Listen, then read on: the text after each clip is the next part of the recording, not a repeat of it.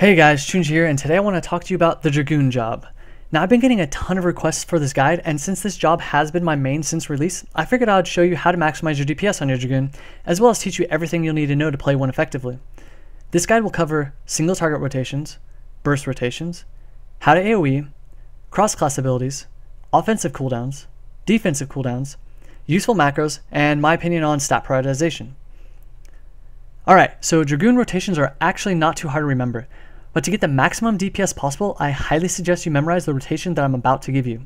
Now, it doesn't matter whether you start with a burst rotation or the standard rotation, you will always want to try and start from the flank, which is the side of the target, and use heavy thrust. The reason for this is because heavy thrust will increase your damage by 15%.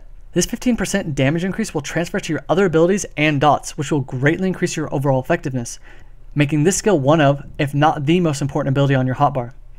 The standard rotation follows this combo: heavy thrust, impulse drive, disembowel, chaos thrust, phlebotomize, true thrust, vorpal thrust, full thrust, and then heavy thrust. Now, something to note about this rotation is that it assumes you'll be using these skills listed from the side that deals the most damage and also applies the bonus, such as the flank or the rear. If you're unable to apply the bonuses gained from disembowel and chaos thrust, your rotation will look very different and consist almost purely of phlebotomizes and true thrust, vorpal thrust, full thrust combo. Though this rarely to never happens, so you should be able to apply all your bonuses at all times. Also, for the sake of this guide, impulse drive, disembowel, and chaos thrust will be considered the impulse drive combo, and true thrust, vorpal thrust, and full thrust will be considered the true thrust combo. The last note for the sake of this guide is that heavy thrust will be considered its own combo, as well as phlebotomize being its own combo as well. Another thing to be aware of is that as a Dragoon, it may be very difficult to apply these bonuses at all times due to AoEs and target continuously moving. If this does happen, do not freak out and think you must get your disembowel debuff on the target before you can continue this rotation. Simply move on to phlebotomize or your true thrust combo until you know you'll be able to land your impulse drive from the target's rear. Now, impulse drive combo has a nifty trick that can be performed. This is the ability to switch targets after you land your impulse drive, but still apply disembowel to a different target. This can be extremely useful for those times when your target is about to die and disembowel debuff would go to waste on them. Or, for example, if there was a target about to spawn, such as Titan summons, that needed to be bursted down quickly, you could set up your disembowel while waiting for them to be summoned by impaling Titan, then immediately as they spawn, disemboweling one of them, followed by a burst combo increasing your overall damage without wasting time on positioning yourself for an impulse drive. Something to keep in mind when trying to control your buffs and debuffs is this: if there's no bard in your party, prioritize heavy thrust over your impulse drive combo. However, if there is one or more bards in your group, prioritize your impulse drive combo over your heavy thrust so that your bard will have the maximum uptime on the disembowel debuff. Then simply use heavy thrust afterwards and continue your combos. People may debate me on this prioritization, but trust me, after extensive testing, the minor increase to your personal damage from placing heavy thrust up first will not outweigh the overall damage increase of your disembowel debuff with a bard in your group. Now, due to how long each debuff lasts on the target and how long your buffs last on you, you're going to want to use heavy thrust and phlebotomize every 4th combo and your impulse drive combo every 6th combo. This way, you are not clipping any of the buffs or debuffs while fighting, which will net you the most DPS overall. However, this may change due to the boss mechanics making you move away from them, so just be aware of the buffs and debuffs that need to be refreshed and then refresh them accordingly. Alright, so now that you have the general understanding of the standard Dragoon rotation, I'll now show you how to increase your damage even further with a few different burst rotations that follow this order. Burst rotation 1 is when you have a few moments to set up before you actually need to burst your target. Open with your standard rotation of heavy thrust, impulse drive, disembowel, chaos thrust, and then phlebotomize.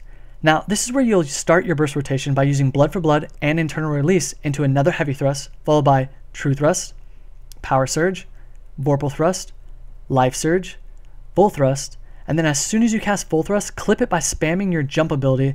This will ensure that you guarantee a crit from your full thrust and be able to land your jump before your global cooldown is finished. I generally use this burst rotation on static enemies or mini bosses like Tirada and Suparna in extreme mode to kill them quickly. You can also choose to add the following to the rotation to increase your burst and up your overall damage. Right after your jump lands, use true thrust, leg sweep, vorpal thrust, hellfire dive, full thrust, and then spine shatter dive. You can do this entire rotation before your heavy thrust and blood for blood wears off. This is probably the highest and quickest burst damage in the game and should be used to quickly destroy things such as super bombs during Titan Extreme. Heck, you can even use this as an opener on a boss just to pick away at their health quicker.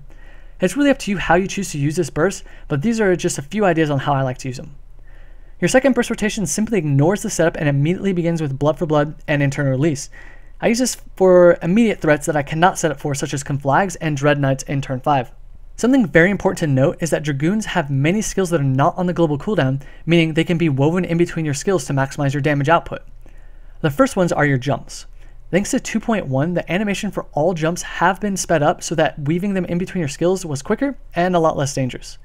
Your first jump skill is rightly called Jump. This skill has an attack potency of 200 and once finished will return you to your original location. This skill has a 40-second cooldown. If used properly, this can be super useful for times when you think you might die to knockbacks, such as on the giant wall boss in 8K, or when facing Titan, since if you use it correctly, you'll simply return to the location you jumped instead of ending up at the bottom of a ravine. Your second jump skill is Spine Shatter Dive. This skill has an attack potency of 170 and will also stun the target for 2 seconds. This sits on a 90-second cooldown. Now, never use this skill when you're fighting bosses that need to be stunned for some other reason, such as Ifrit or ADS in turn 2, or you could cause your raid to wipe. The last jump you have that does damage is Dragonfire Dive. This skill has an attack potency of 250 and will damage all enemies nearby. The cooldown for this skill is 3 minutes, so use it sparingly. This is an amazing AoE that should be used for massive bursts or to kill large amounts of enemies, such as the feathers on Garuda. Now, the last ability that's off the global cooldown and does damage is Leg Sweep. This skill has an attack potency of 130 and will stun the target for 3 seconds. Use the same rule for stunning as you do with Spine Shatter Dive and you'll be fine. Though, unlike Spine Shatter Dive, this skill should always be used when it's off cooldown if the stun will not negatively affect your party. However, not only do you have these 4 skills that do damage not on your global cooldown, but you also have 2 skills that will buff upcoming attacks that do not sit on the global cooldown either. The first one is Life Surge. This skill ensures critical damage for the first non-magic action used while Life Surge is active. Damage dealt will be absorbed as HP, up to 10% of your maximum HP. This lasts for 10 seconds or until consumed. Life Surge is probably one of my favorite skills simply because it allows me to guarantee a crit on my next ability and heal me for a decent amount of health. I can't tell you how many times this skill has saved me from dying due to the heal that it grants. The final skill that is off the global cooldown and will help you with damage is Power Surge. This skill increases the damage dealt by a single jump or Spine Shatter Dive by 50%. This effect lasts 10 seconds or until consumed. That means this skill only affects skills named Jump and the skill named Spine Shatter Dive. It will not increase the damage for Dragonfire Dive. Alright, onto the AoE rotations. You can do one of 2 rotations. The first rotation follows this pattern: Heavy Thrust, Ring of Thorns, Doom Spike spam until 500 TP, Invigorate, and then Doom Spike spam until 500 TP once again. This rotation is the standard rotation I use for AoEing things like the first pull of turn 4. This will destroy your TP pool and should not be used to the extent that you end with a 0 TP, or you'll be out of the fight for quite a while until your TP regenerates. The reason I have Doom Spike spam stop at 500 TP is because this is the lowest amount of TP you can get to and continue the boss fight without hitting 0 TP before Invigorates up once again. Make sure you pay attention to your TP usage or you'll cause more issues for your party later on in the fight. This is a straight line AoE rotation, so if you have multiple targets around you, you may want to use rotation 2. The second AoE rotation is as follows: Heavy Thrust, Ring of Thorns until 500 TP, Invigorate, and then Ring of Thorns until 500 TP again. This combo does a lot less damage than the first combo, but it also costs a lot less TP, which will help you sustain your AoE. This rotation is well suited for when multiple enemies are surrounding you and you cannot get them all lined up for rotation 1. Next is the cross-class abilities. The 2 classes Dragoon pulls their cross-class abilities from are the Pugilist and the Marauder. Some of these skills are mandatory and should be picked up immediately, regardless of the other skills you decide to choose. The first skill I find mandatory is Second Wind. This is an instant cast ability that has a cure potency of 650. I generally see it cure for between 800 and 1100 health at max level. Second Wind sits on a 2-minute cooldown and is received once obtaining level 8 as a Pugilist.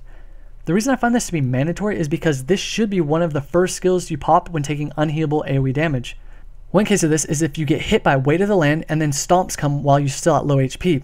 This will relieve the stress on your healers and heal you for a moderate amount of health, potentially saving your life. The second mandatory skill is Internal Release. This increases your critical hit rate by 10% and lasts for 15 seconds. This has a 60-second cooldown and is received at level 12 of a Pugilist. Internal Release is a fantastic skill, even though the increase to critical hit rate is only 10%. This is mandatory because it will increase your overall damage output by a fair amount, and the more damage you can get, the better, especially for places like turn 5 of the Binding Cold Bahamut. The next two skills are not mandatory, but I highly suggest you attempt to get these to increase your viability even more. The first highly recommended skill comes from the Pugilist at level 42. It's Mantra, which increases HP recovery via Cure Magic by 5% for self and nearby members. This has a 15-second duration. Now, Mantra is one of, if not the best utility skill in the entire game, other than Ballad. Most people will say that 5% is not enough to warrant leveling a Pugilist to level 42 for, but I can tell you from experience, 5% is much better than 0%, especially in those cheek clenching moments where the next heal may or may not save you from that next hit. I've literally seen Mantra cause a healer to heal for 50 more HP, and then that player who received the heal dropped to 15 HP on the next hit. This skill can and does save lives, even if the percentage seems too low to matter. Do not take this skill for granted. The final highly suggested skill is Mercy Stroke. Mercy Stroke delivers an attack potency of 200. This skill can only be executed when the target's HP is at 20% or below. If delivered as a killing blow, you receive up to 20% of your maximum HP back. This skill is on a 90-second cooldown. I absolutely love this skill.